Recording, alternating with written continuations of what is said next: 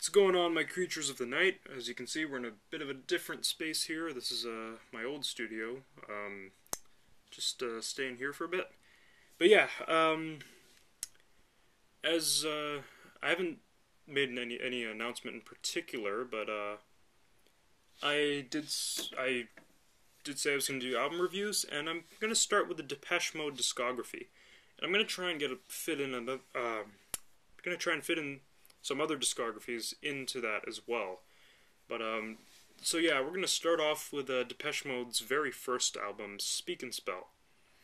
Um, Personally, I didn't really enjoy this album, but I can't really say anything too bad about it because was it was their early work, and some artists like them, especially coming in the early '80s, experimented a lot with new wave, and they even got a little bit poppy.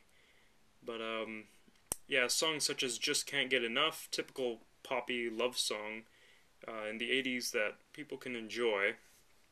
Um, there's another song called "Big Muff." This song I actually didn't mind. It has a bit of a it's instrumental, and it has some cool synth stuff going on in there. But all in all, this album, again, it's their early work, so um, I'd like to say Depeche Mode got a lot better later on in the '80s. This album was a little all over the place in some ways, and even band members such as Andrew Fletcher and Martin Gore have have stated that some of their least favorite songs are on this album. And I think this was just an icebreaker to get their foot in the door, kind of. But yeah, it just can't get enough. What did make it to the radio, and it did appeal to even non-Depeche Mode fans or people who weren't really into that kind of stuff. Did enjoy that.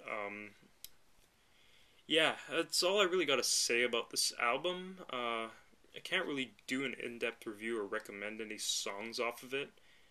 Um, yeah, probably some of my least favorite work by them.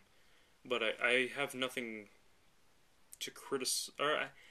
Obviously, I have some criticism, but I have nothing really malicious to say about it. So yeah, thank you guys for watching Creatures of the Night. Feel free to subscribe right below.